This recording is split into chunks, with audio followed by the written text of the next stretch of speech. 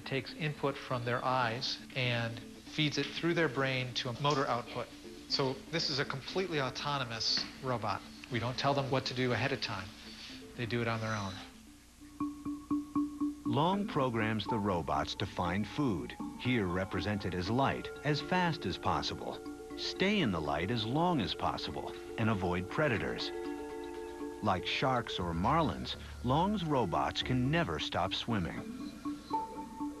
After each set of trials, Long chooses the successful to mate, using them as the basis for the next generation's design, its evolution in a fish tank.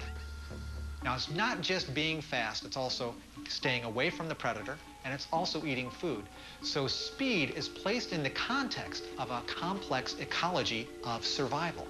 After 10 generations of robot evolution, Long pits soft and stiff against one another, hoping to witness for the first time how the bony spine won out. All right, Marianne, if you want to turn off the lights. Round 1, soft spine robot. Look, here we go. This is a very flexible tail. Now it looks like he's going back towards the light. See if he gets back in there. The soft-spined robot is slow but accurate. Throughout the 3-minute trial, it hugs the circle of light closely. Will the bony spine do better? Round 2, hard spine robot. With the vertebrae in here, in the tail, it looks like it overshoots the light source. Less flexible, the stiff back has more power, but it's less accurate. Speedy individuals tend to overshoot the food source. Sometimes speed is bad.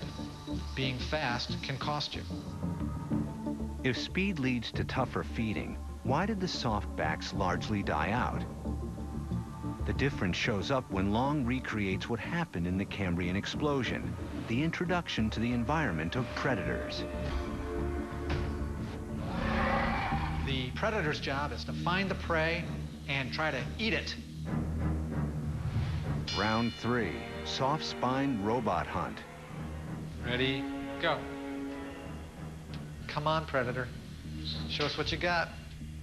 So what we have going on right now is the prey robot is swimming straight towards the light, but it's just detected the predator and has initiated a fast start. So it's saying, I can't eat right now, I gotta get out of the way. But now it's turning around to come back into the light. Meanwhile, the predator is saying, no, you don't, I've got you. Obviously, our robots are not eating each other. That would be really expensive and kind of messy.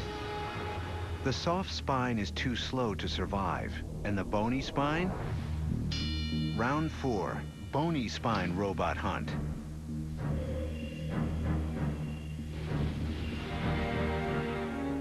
So this is really dramatic. Now that we have the prey with vertebrae, the predator hasn't gotten anywhere near. Man, the predator's just really overmatched here. Even though the bony spine robot is less accurate in its movement, power and speed win out. Long's robots show that the bony spine is a powerful adaptation for survival. Speed is really critical. And you've got to be faster than your predator. And the essential key to speed? A bony back. The stiffer, the better.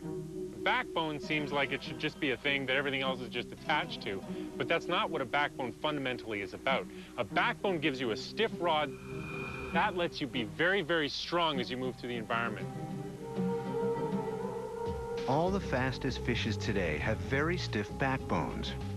A slow wriggling eel has over 100 tiny backbones, while the speedy sailfish has just 30 larger, longer vertebrae.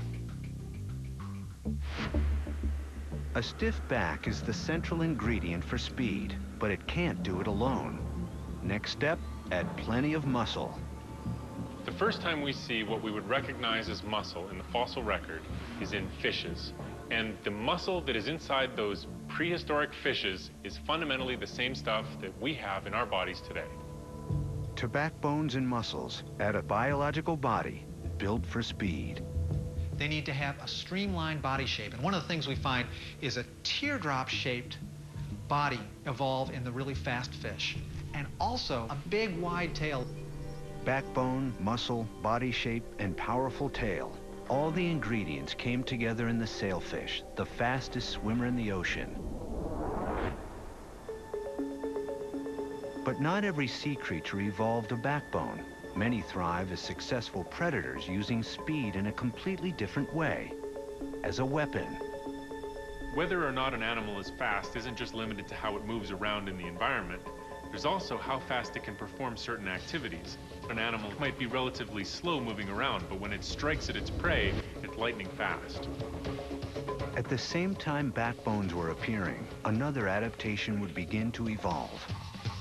One that would translate speed into the most powerful knockout punch on the planet. What's survive with minimal propulsion?